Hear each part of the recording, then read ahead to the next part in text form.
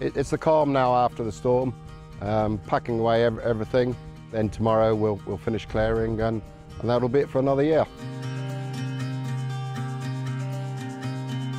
This has been sort of in the making for the last most probably 2 to 3 years, especially on the entertainment side.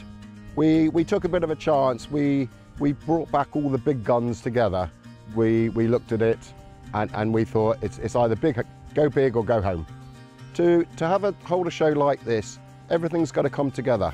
You've got to have your animals, you've got to have your horticulture, you've got to have your beer tent, you've got to have your entertainment, all sorts, your catering. It's the whole package, and that's what makes a great show.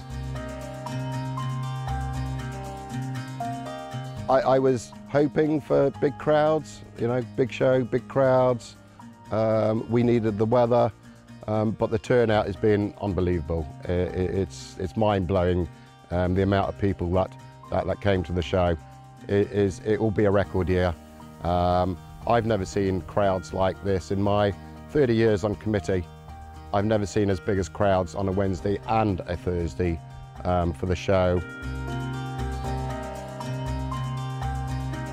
All the committee, no one gets paid.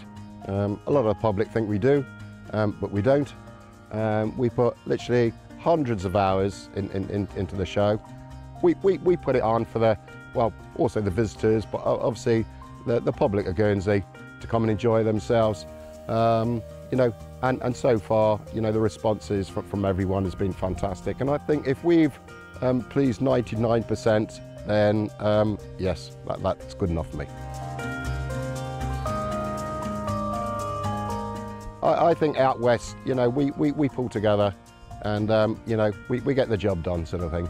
I'm sure in 1913, when the show was first started, that very first committee, if you would have said to them that, you know, we would have been celebrating 100 shows later, I think those guys would have thought, nah, it might last a few years and what have you, but here we are. Yeah, just our 100th show and hopefully many more to come.